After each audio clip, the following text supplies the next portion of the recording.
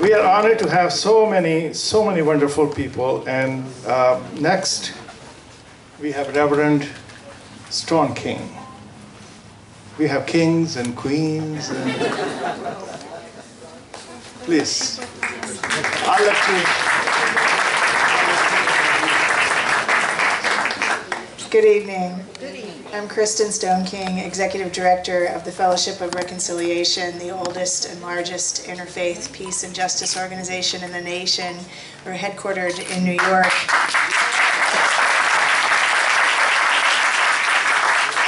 The Fellowship of Reconciliation is the birthplace of the Muslim Peace Fellowship and also connected with American Muslim Voice as one of our affiliates. We're proud and grateful to have awarded its founder, Samina Sundus, our National Peace Award in 2007. And we work together to combat Islamophobia and further interreligious understanding across the nation and across the globe.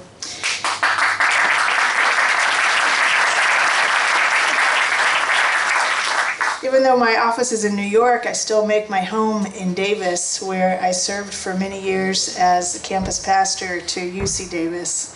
And during that time, built a 6-townhouse development across from campus where students of all faiths now live together, supporting each other in community and furthering peace and justice. Many of you in this room were people who helped make that development and that community happen, and so I continue to be grateful to you and know that you are the people who are continually lifting up hope and peace among us. The multi-faith living community, as it is called, is now a national model of interreligious understanding and cooperation and peace building.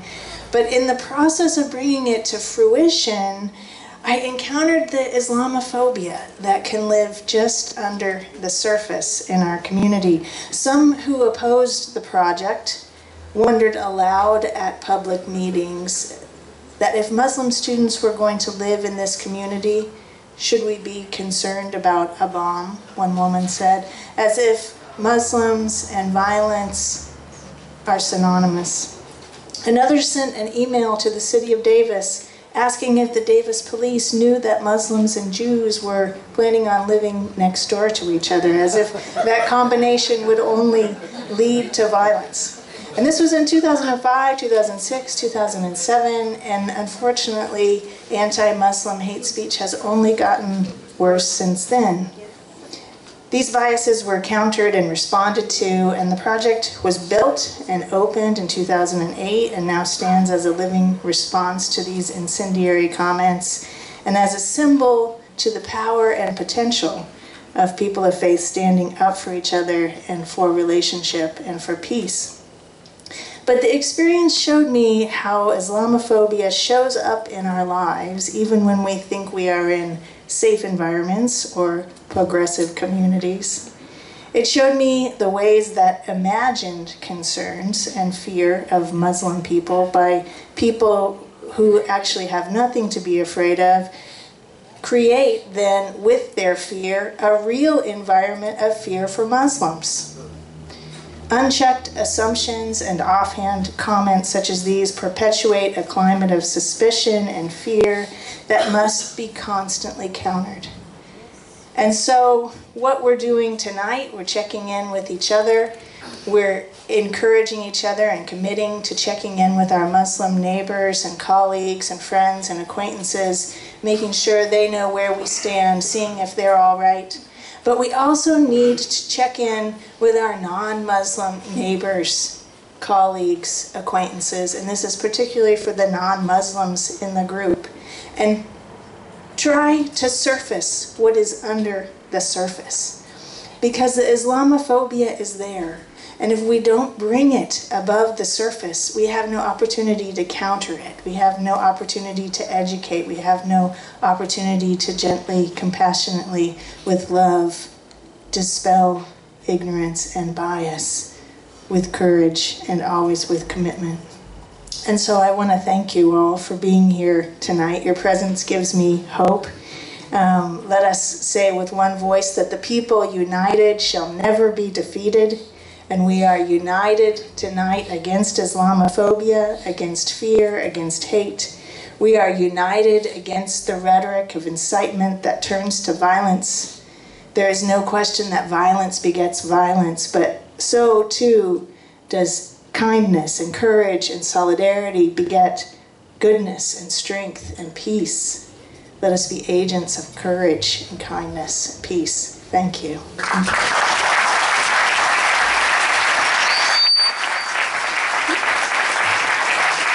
Thank you so much. I think that was a very deep thought. I think what we need to understand is that just like how beauty is skin deep, hate is actually also just skin deep. I think people are responding to skin colors. They're responding to Sikhs with beards. And how many innocent Sikhs have died, unfortunately, because just the way they look. I think we really need to go and look underneath those layers and reach out to the hearts of each other. And perhaps that is where we're going to find the real peace. I now call upon Jonathan Molina, Holy Rosary Church.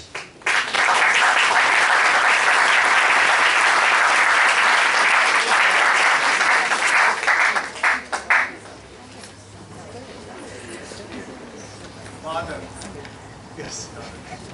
Well, thank you. My name is not in the program. It's Sylvina's name. And she asked me, to do this. And if you know Sylvina, if she asks you to do something, you better say yes. No, I'm a priest. I'm not married. I don't have a wife. But I guess, I've learned, the magic word, yes, dear. There's a little story I shared this morning with the Catholic community at Mass. A grandma talking with her grandchild, and they were just visiting, and the grandma asked the little girl, "Do you love me?" And the little girl just looked at her and said nothing. "Do you love me this much?" And the little girl, just shook her head. "How about this much?" And the little girl, said nothing, just looked at grandma. And finally the little girl said, "Nana, I love you this much." My hope and my prayer is that all of us, we continue to love one another. That much and even more. Thank you, and God bless you.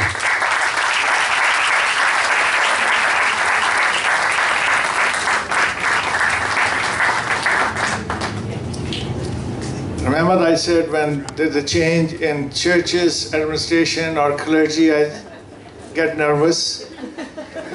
It happened. Thank God for Sylvina. If she was not here, we would not have Holy Rosary with us all these years. Since Father John Bowl left, she is my Father John Bowl. Sylvina, where is she? Anyhow, thank you very much. So, Father, you are new in there, and we welcome you to Woodland, and please stay active. Thank you very much. One of the side benefit of programs like this is we have friends, we have future friends, we make them here. And this is what happened. This time, when this news went about this event, Hands Around Mosque, I met few new people, few new future friends. And among them is my friend over here. Sir, could you come here for a minute? Yes, yes. I have his neurologist. I want to share a brief moment in my own personal salvation history. I was a missionary in West Africa over 60 years ago, and in a small village 300 miles up a dirt road from the capital of Monrovia, in a town called Bolohan, Holy Cross Mission. And the story of how that came to be is very interesting and a symbol of the profound respect and gratitude I have for the Muslim community. Because the bishop, the Episcopal bishop of Liberia, invited the Order of the Holy Cross to go and work at some particular point in the country that had no schools, no hospitals, no leper colony, no rural development program. And the Muslim community in the town of Msambalawu said, come here. We'll give you the land, we'll give you the support, we'll give you our children. And so it has been for almost 100 years. It makes me kind of choke up to think of it. But every time they had a funeral feast, we were there. Every time we had a funeral feast, they were there. So this deep, abiding respect and affection for the generosity of the Muslim community. And it's true today, it's still there, it's still going on. And I just want to pay tribute to that in a special way, of that abiding generosity of the Muslim community to reach out to the Christians. Come, here's the land. Of course, we had a hospital, we had schools, we had rural development, we had a leper colony, and we became one thing. And so when we, the monks, were praying in the morning, we were called to prayer by the drums in the next town. The Muslim drums would start us in our morning prayer. For that, I'm deeply thankful to Mr. Saeed and to all of you for making this event possible. That's great. Thank you so much. Thank you. I now call upon Professor Helen Rowland from Celebration of Abraham. Oh. So Father Connor Lynn. Oh, that was him. Sorry. I think we're coming to the end of the list here. Mufti Munib Ar-Rahman. I think I'll take over. Thank you very much. It's all my fault and she's getting all the blame. He's threatened because women are strong. Actually,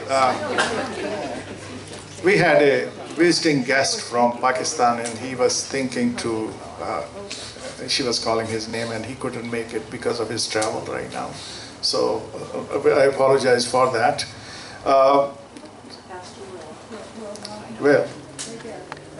Well, yes, sir. Are you lonely these days? I am. Kristin is not here. I know. I'm very lonely. My wife has gone to Montana and left me. We'll show you all the love, man.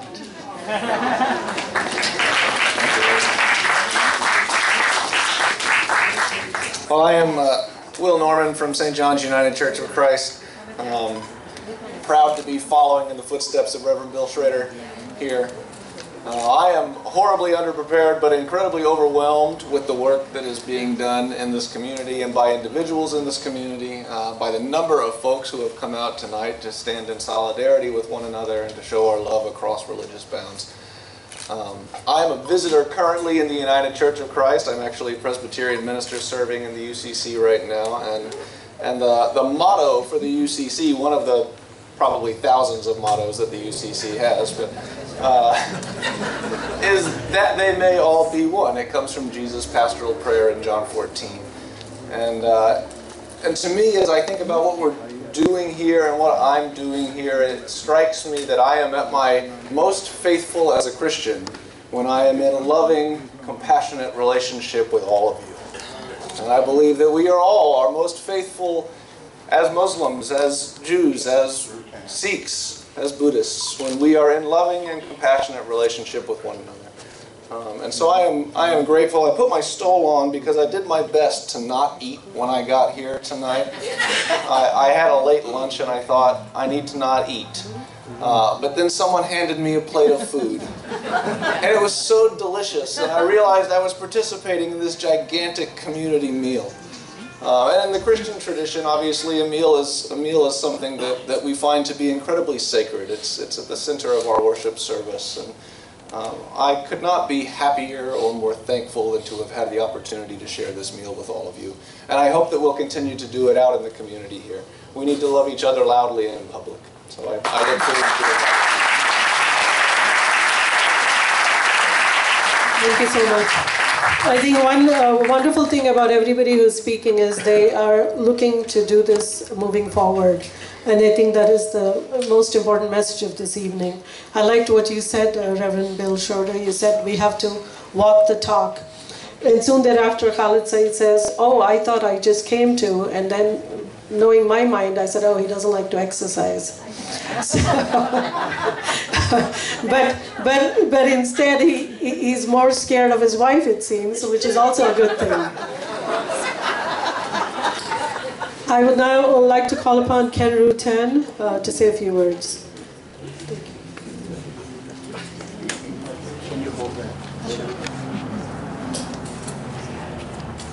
I just promised if I didn't look out there, I'd be okay. So I look this way. I'm very happy to represent the Baha'is of Woodland. And this is a wonderful gathering. It's wonderful. And tonight, all of us will sleep better. Thank you. That was profound.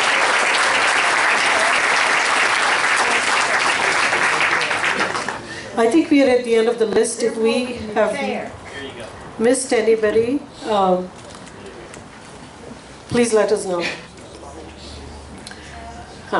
So moving forward, the most important part of the evening, important for me because I'm trying to create a visual image of what interfaith is all about. We really want it to become a visual image of how beautiful religions are. I know all of you are aware that every religion has a color, and that is the theme for today. If you look at the backdrop here, I tried to incorporate as many colors as I could, and also it was a lot of fun. I would Google and say Jews, and then I would see what color, and then I would match the material for it. So it was just a beautiful experience. I got to learn a lot about religions. As you see, I've put the American flag in the middle because, you know, ultimately this is our nation. We are proud Americans, and I think the idea is to create a confluence of all these beautiful colors and show religion in its true light, and that is in the colors. I'm going to take just 1 minute to help you see that there is a lot of meaning behind these colors, and I learned a lot from it, and I think I would love to share this with you. So the color white is for Christianity, and it's the simplest color, and it represents light. Yellow is for Buddhism, and it is for earth. Green is for Muslims, and that is water. Blue is for Jewish, and it is air. Red and tones of red is for Sikh and Hindus, and that stands for fire.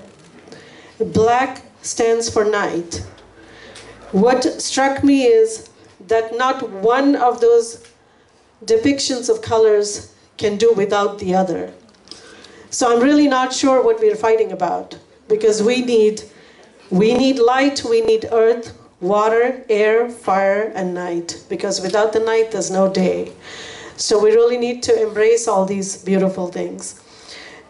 The other thing that I learned was that each of these colors are associated with an emotion. So red is for courage, green for curative powers. How ironical that it came into our lap, because it looks like Muslims have the burden of curing this illness in this world. Yellow is for gentleness, orange, the force of life, blue, purity, purple, strength, pearl gray, happiness, violet, relief of sadness, azure, calmness, and pink is chastity. So if I think about it, I think this is a beautiful way to start the culture of peace by bringing together all the colors this evening. I want to invite Khalid Saeed to talk about the significance of holding hands this evening and creating this visual image for our youth and for the world to show that we actually walk the talk by holding hands and by bringing together all the colors. Thank you. Thank you.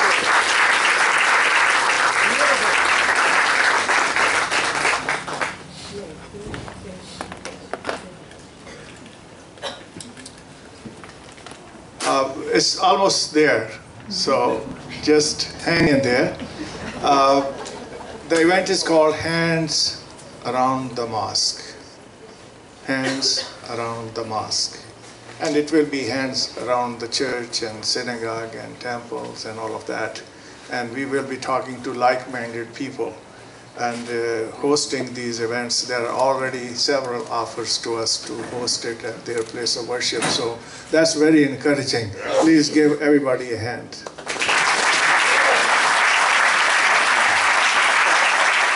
It gives you reassurance. So long talks, so I'm just going to close it at that. We will have a hand-holding ceremony here, and we light the candles also. It was not a candlelight vigil type of thing. We are adults, and we wanted to make it a little different and have us all understand or be more aware of it. And when we go out, we share these with our children and get them ready for next generation, for community of peace and love. So we will be holding hands, and Dr. Firdos here, she wrote something very, very poetic and very profound. She will be reading that, and then we will go through some exercise. I was lighting candles. In order to create a message, I sat one night and decided I had to jog my literary talent that I used to have once upon a time. And I wrote this anthem, and we're hoping to keep cutting it short a little because it went on to 2 pages. It's also on the back of it. I think I just want everybody to take a quiet moment to listen to this anthem, and soon thereafter, I do have the same colors of religions hidden under my table here. I would like to spread them out like a rainbow, where we hold, stand hands, and take a moment of silence to absorb this evening's beauty. So I called it the pot of gold in a tranquil spiritual confluence. When I look at a burnt pile of ashes and see a bright new sprout, smiling like a ray of hope, I wonder what power springs this growth. One drop of water and a new life of hope. Amidst a pile of blasts, rubble, guns and death, I see hate and devastation. I seek a ray of hope. I wonder what power will bring this forth. One gesture of love to nurture the soul, and perhaps a new life of hope. In this tussle of black, white, brown, or yellow, all seemingly turning into ashes, I seek a ray of rainbow. I wonder what power can unify the colors to bring this forth, from ashes to the glory of a rainbow.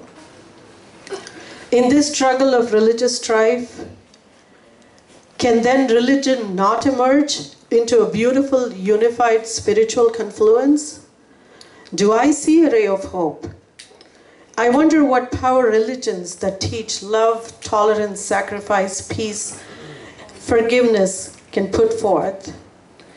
Is holding each other's hands not testimony to the power of spiritual solidarity and hope?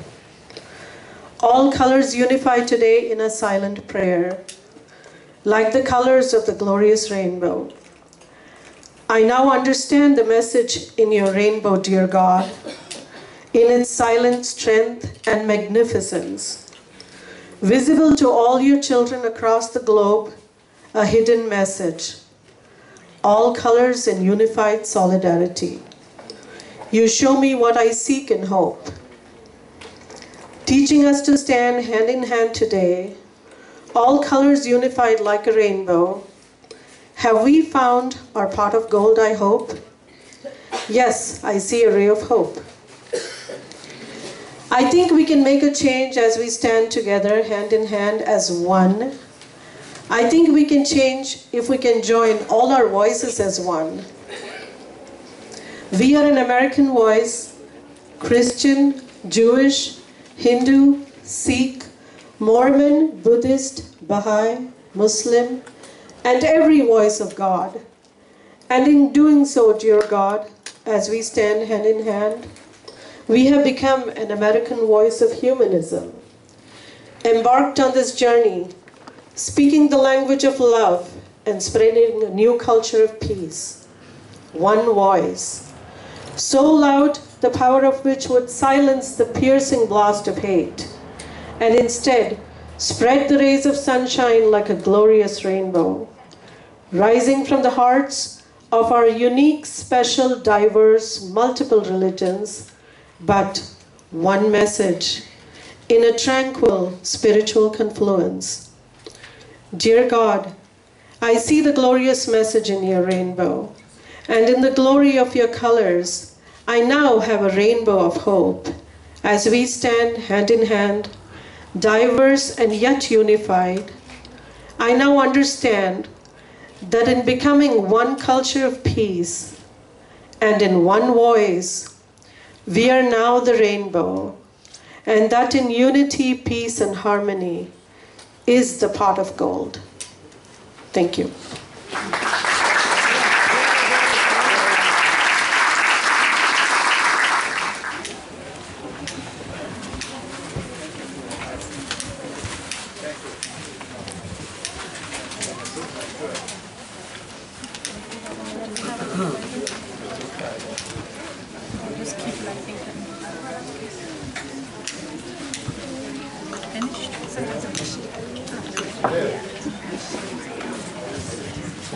Bet Haverim.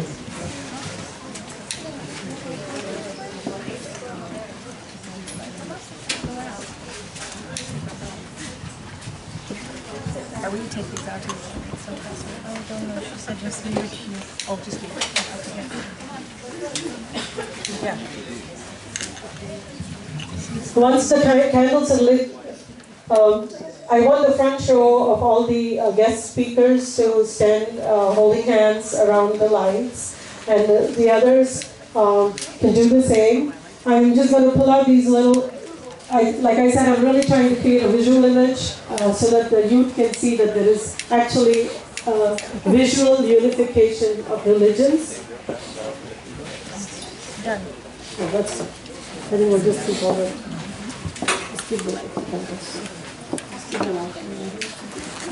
Can they come out?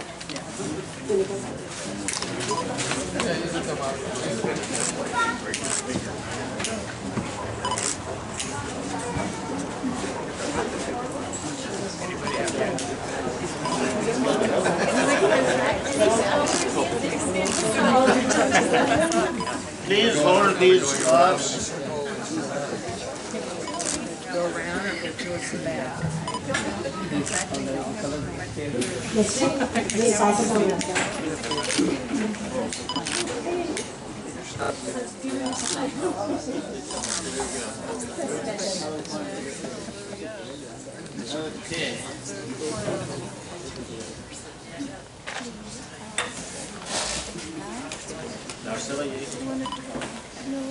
Yeah.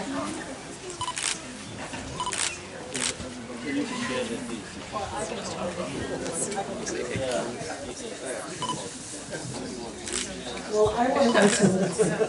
All right, many people can hold one scarf. It doesn't have to be. Right? Just share the scarf, please. Please.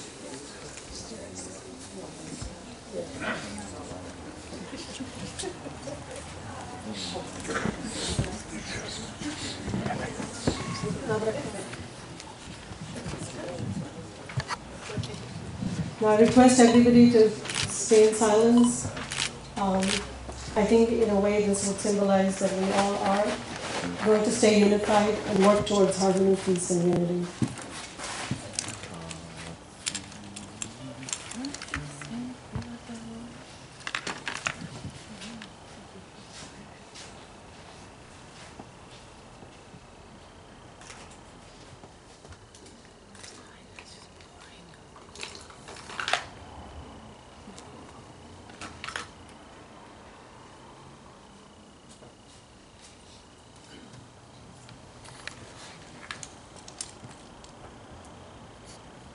there a good singer here? Okay, we're done with the side. Dr. Seva. Maybe imagine all the people, or we are the world, or this land is your land, or this land is your land, this land is my land, from California to the New York Islands, from the redwood forest to the Gulf Stream waters. This land was made for you and me. As I went walking that rhythm highway, I saw above me that endless skyway. I saw below me that golden valley. This land was made for you and me. This land is your land. This land is mine.